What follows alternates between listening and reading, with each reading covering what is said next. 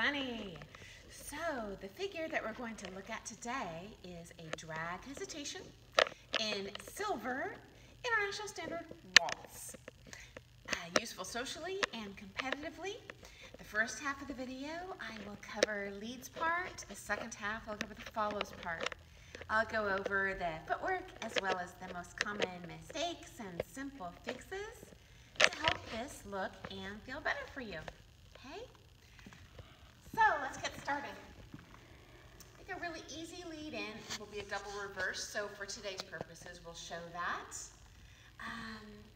Easy exit will be a back lock. And I'll give you a gold option at the end as well. So the figure is going to look like this, and I'll just isolate the figure. First, if we can zoom in on my feet. For lead, we go in with a toe flat heel with maximum turn out in the foot. We drive around the girl with our right toe. We close the left toe to the right, but we don't transition weight. Our next foot is back on the left, so it's not like a reverse turn, step, side together, back on the right. It's a variation. It's left, right, drag, hesitation, and then we exit back on the left foot. Okay, let me show from another angle, okay? Let's go down line of dance this way. So my footwork as lead is forward, around my girl, pull the left foot in, and my next step is outside of partner, going back on the outside edge of my left toe. So the hardest part of this figure is actually your transition into the next figure. The figure itself is quite easy. Okay, now I'm going to come down line of dance right at you, okay? Our timing will be 1, 2, 3, and then the next step will be 4 and do something else, going backwards. Okay, now I'm going to go down line of dance this way. I am inside of partner. I'm inside of partner. I'm inside of partner, but my next step is outside of partner. Okay? Okay, now I'm going to go down line of dance this way. So I'm thinking about a right side lead, a right side lead. I close it off and I switch to a left side lead. Okay? Okay, let's cover some common mistakes and fixes. So my first request is to stay on the standing leg as long as possible on step 3. That'll give your lady a good lead to drive forward on your next step out. I'll show both wrong and right so you can see the difference. So leads tend to be pretty good here, pretty good here, pretty good here, and then they're back. So make sure your head stays ahead of your butt and your ribs. I'll show a little bit better lead. And I'll say here when that magic moment happens. 1, 2, 3, magic moment. Magic moment. So we can see my head is upright ahead of my knee rather than mid-weight. Mid-weight, you'll end up pulling on your girl with your arm, and that's quite uncomfortable for her. I'll show that from another angle. I'll go down line of dance this way, okay? So, 1, 2, weight on that foot, weight on that foot, weight on the foot. So the key is, if we zoom in on my back foot, I'm on the top part of the shoe leather. This is a toe going back, so I roll through the foot. It's not a ball going back, okay? It's a toe, tippy top of the foot, okay? Leads, next request. Where are we looking? Many leads stare at the girl when they're doing this. I don't know why you're looking at her, but it kind of creeps her out. I want to look where I was going in this figure. So generally speaking, when I'm dancing as lead, my eyes are looking where I was or where I'm going. pretty rare we would look at our girl. That doesn't telegraph to her or the other leads in the room where you're going. So this will make floor craft a little easier if you think about looking where I was, looking where I was, and looking where I was. Okay? I'll show that. I'm going other line and down so you can see that. So I'm looking where I'm going, and where I was, and where I was, and I'm looking where I was for lead. Okay? The next request, leads, is try not to bank the arms when you do any turning figure. And this is a turning figure. So what I would love not to see and feel is 1, 2, 3. Little bird clapping wings. So we are going to compress very low in the legs at the start and the finish, but the elbows are going to stay high. So I want you to think about pressing up underneath her arm at all times with this right wrist. So not pointing down at her keister like you would in a tango, but up, up, up, up, up, elbows. I'd rather have his elbows too high than too low. So obviously we're ideally going for parallel shoulders with the floor. So heel, toe, no dipping, no dumping, even, and even though we're very low here, we don't want to dip down. Okay? Okay, ladies, let's talk about front parts.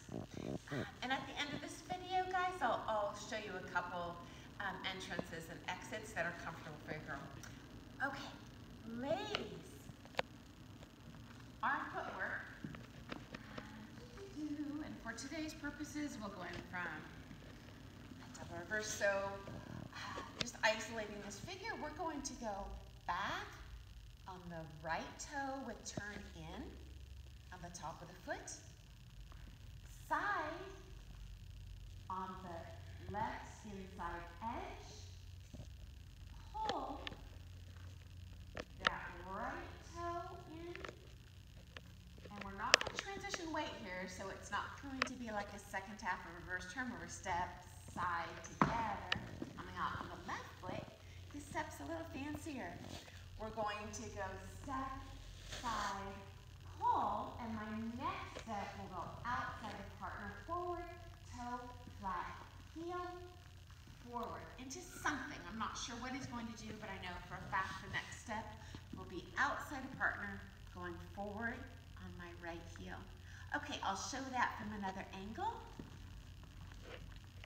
This time, this will be my line of dance, ladies. We get a little closer to you. So I'm going to go back, side, close, same foot goes forward and through. Okay. Now I'm going to show going down line of dance this way, coming at you, ladies. My timing is 1, 2, 3, and I'm going to go forward on a 4. Okay. Now I'm going to go down line of dance this way.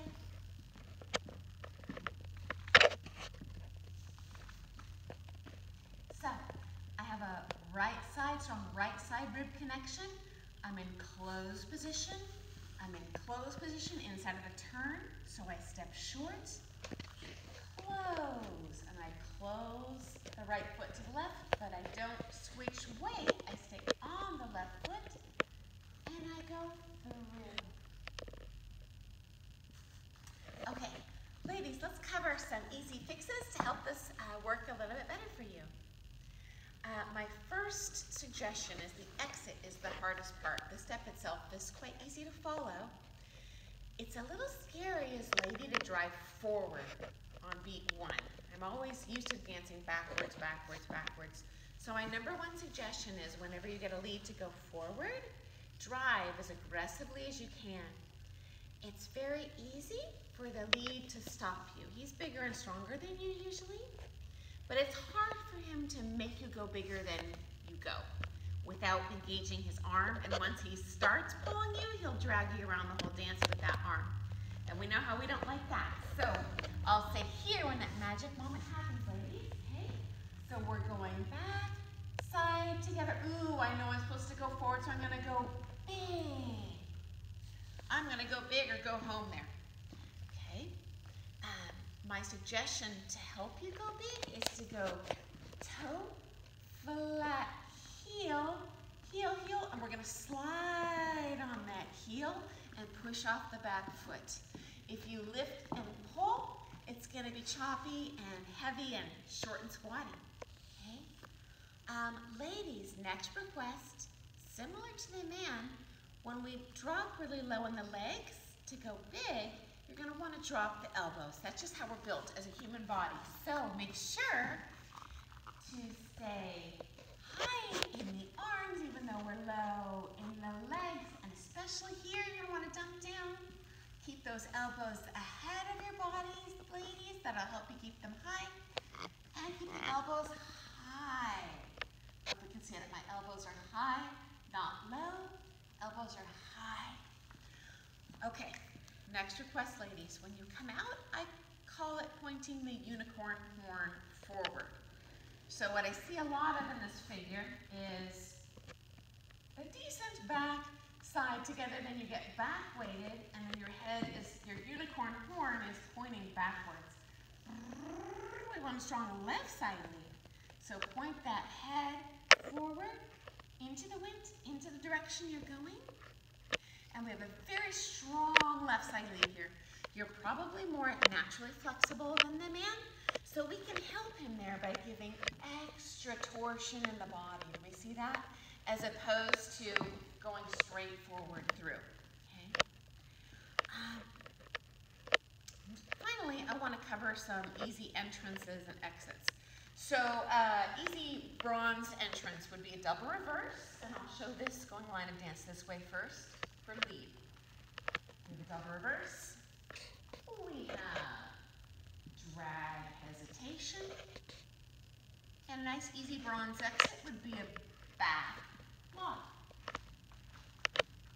There's many combos that are options. This is just a very comfortable, easy to lead option for your girl. If you wanted a little bit fancier exit, and you're doing like gold syllabus, you could do a follow reverse slip pivot exit. That would look like this. Double reverse, drag hesitation. Oh, let's do outside spin. Let's do silver outside spin, sorry. Back and around. Sorry, I was thinking the wrong angle. So that would be a nice exit. And let me show that for ladies, both those options. So, ladies, I'll show back in line of dance this way, ladies. We have a double reverse, so easy bronze. We have the drag hesitation, and a forward lock would be an easy social dance or bronze syllabus exit. And a little bit fancier for lady. Option B, we did double reverse, drag hesitation, and outside spin. That's a little bit harder, but a little bit flashier for competitive purposes. So, that is our drag hesitation in silver waltz. I hope that's been helpful. If you have any questions, send them to me. I can always post another YouTube video for you. Thanks so much for joining me today. If you found that to be helpful, please subscribe to my YouTube channel. Thanks for watching, guys. Bye.